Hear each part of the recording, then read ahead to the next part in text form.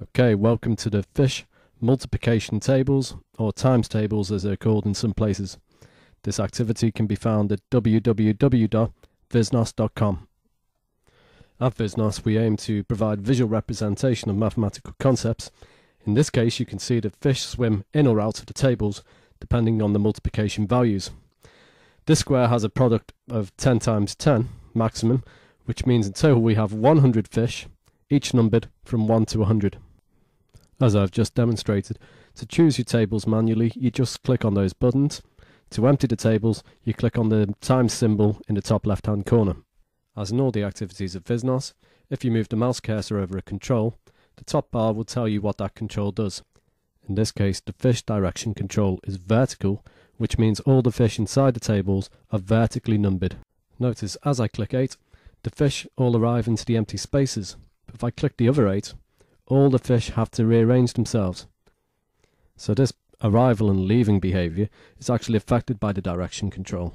So if I change this to horizontal now, you'll see the fish rearrange themselves, and now they are labeled horizontally, which means when I click the numbers below, they're actually coming into the empty spaces in a nice horizontal line. They also leave in a similar fashion, with only the fish that have to move moving. When I click this next button, it always does the right pattern. In other words, if we have direction horizontal, you'll get a horizontal line added to the table. When I change it to vertical, the fish rearrange themselves. If I click next, it's a final line of vertical fish arriving. So that's 9 times 7, 10 times 7, which is the maximum in that line. So the next one's 1 times 8.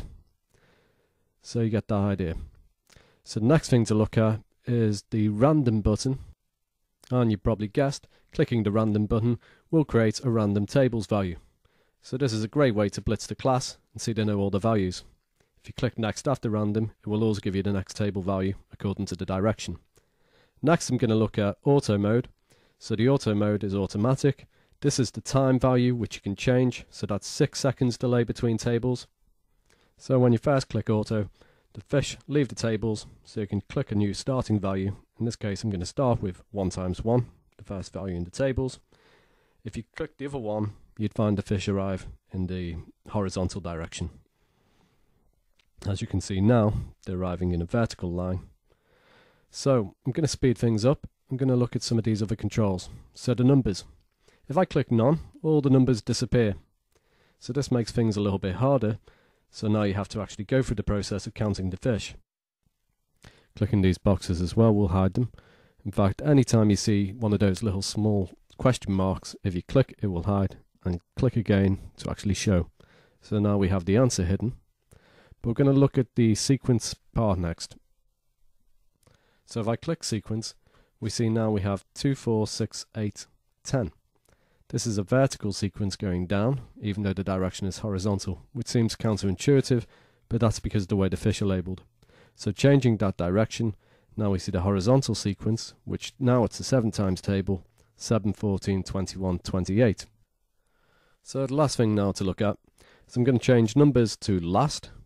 So that's that done. I'm also going to click this product button. So now we can see the products as they appear on a traditional table square. So it's all happening a bit fast, but now you can see as the new fish arrives to make the product, it's always matching the number of the red product number behind. It's obviously crucial that the children understand the difference between the black counting numbers and the red product numbers.